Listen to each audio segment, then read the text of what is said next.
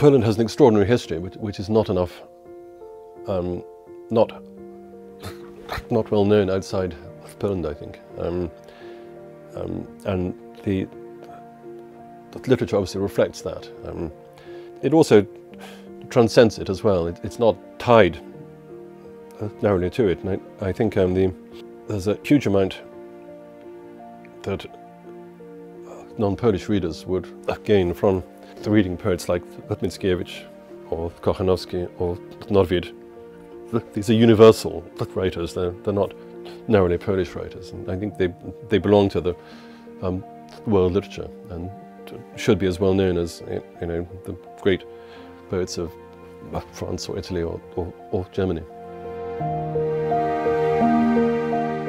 Mickiewicz, of course, who I'm lucky to have a rather lovely edition from Nowogródek from 1932, and he is sublime, Mickiewicz.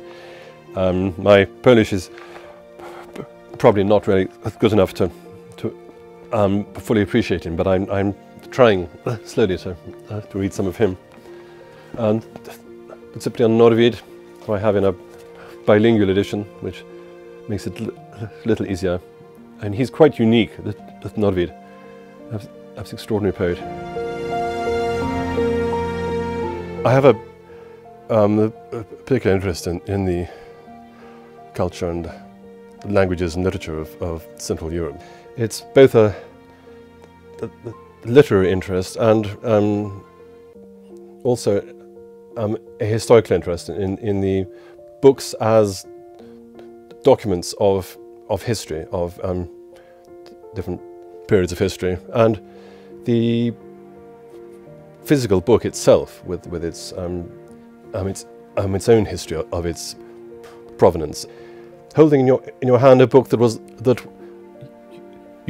owned by some interesting historical figure, and that gives you a direct connection to the past. I think that's very precious.